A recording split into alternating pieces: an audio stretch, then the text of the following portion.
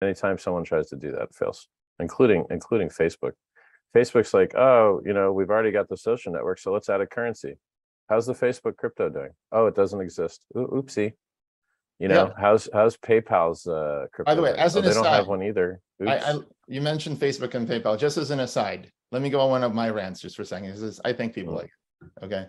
Look, you're talking about, this is where we differ. Okay.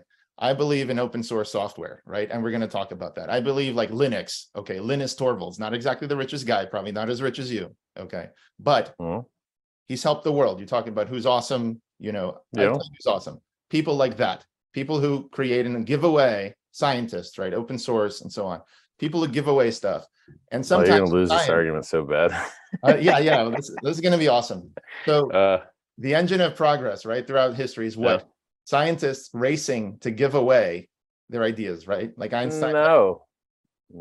Well, hold on. Let me do my rants too. So we're gonna do like 50-50 if you don't mind. Because it's something more interesting. It's your show.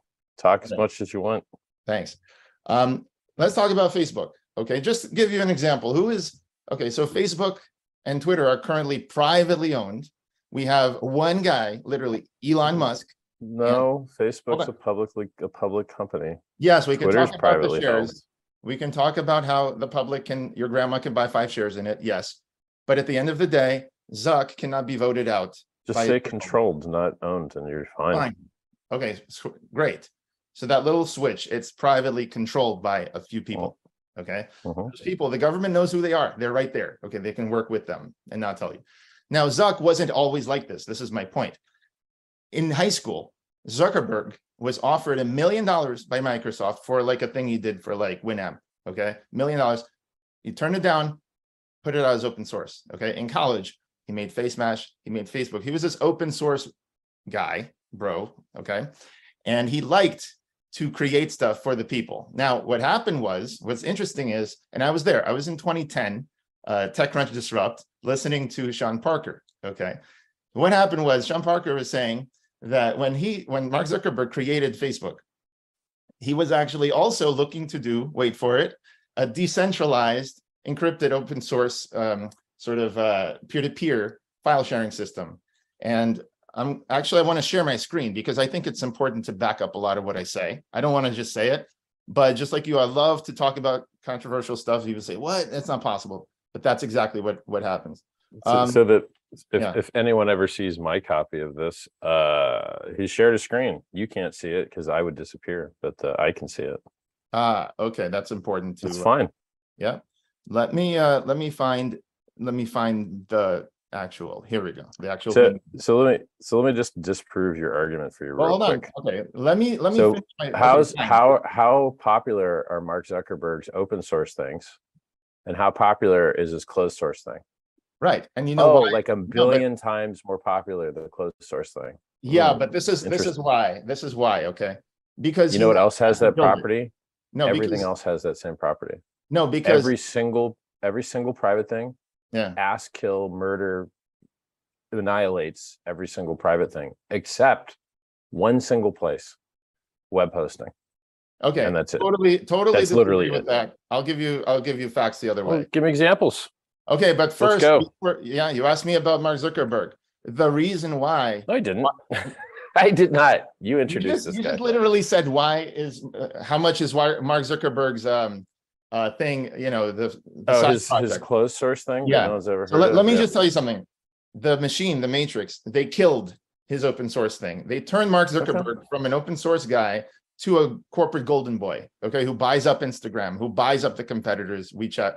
Everybody quit from, all of the people that made some of the best apps here. Like Instagram is you're supporting my argument. You're telling me. I know. I agree with your argument. We're on the same side of the libertarian argument. We're on different sides of the give it away argument, okay, of the freedom argument. So let me just talk about facts for a second. So I was there. We put a bullet in that thing, okay? That's how Sean Parker fondly looks back at Wirehog. A little bit about all these guys. Sean Parker used to be a guy who wanted to give away and share, music, Napster, okay? Another industry, another monopolist industry. I think you mean steal, but sure. Yeah, but okay. We'll talk about that for a second. So that's fine. I love this. I love Give away this. music like he's on the drums. No, but intellectual property, right? What is property, right? So you're basically talking about excluding other people from playing a song, from using an idea. Well, hey, Belarus just made it legal to steal intellectual property from some countries. So Oh, we there need you the go. permission. We need the government's permission to play a song. I mean, these days, kind of, yeah. Yeah, that's the problem. I mean, you need permission to speak on some of these platforms now. yeah, you got to beg the algorithm to get eyeballs, and then you got to not say certain words, or they just ban you. I've been banned 3 or 4 times. So are you? And I'm banned from Facebook. Banned from. I've been banned from YouTube 3 or 4 times. We got unbanned magically somehow. Don't know how. Literally don't know how. You beg the ether, and you're like, does anyone work at Google? Can someone unban me, please? Thanks. So wait, so people, this is the great Richard Hart who made Hex, who is awesome, the awesomest person, and yet you're begging some of these corporations and governments to give you basic features. That's right. Yeah. Sucking middleman D, because they're not regulated as utilities. See, the funny thing is, you want more regulation of them. A lot of life, yeah, I do. Talk about it. Okay. Tell me about it. Sure. So you've got 2 enemies in your day-to-day life. You've got the bad guys. So let's say you grew up in Florida, as I did, and you're driving down the street. There's 2 people coming to screw you up. The cops are coming to screw you up and pull you over and maybe kill you for whatever. You didn't come to a complete stop at a stop sign. You know, you didn't pause long enough in the lane before getting into the next lane. You exceeded the speed limit, which they're going to be doing on the way home as well. But hey, you know, you were trying to get to work. So New York City, you got these police benevolent cards that let you go for small things. It's I used to have those. I had. What do you think of that? Fraternal Order police license plate and card and stuff. I mean, laws for me, but not for thee, kind of thing. It's. I think it's like name dropping, kind of. It's for laws, for enforcement of laws. Yeah, but like half of these laws suck. So if someone escapes the suck, you're like, uh-oh, let's crabs in a bucket that guy. He escaped the suck. Oh no. So like, but you want more laws, you want more regulation. Yeah, because the opposite of a bad law is not no law. It's a good law. So what would be a good law in your opinion with Twitter and Facebook? Sure. Very easily. We have competition amongst internet connection providers because Ma Bell got broke up.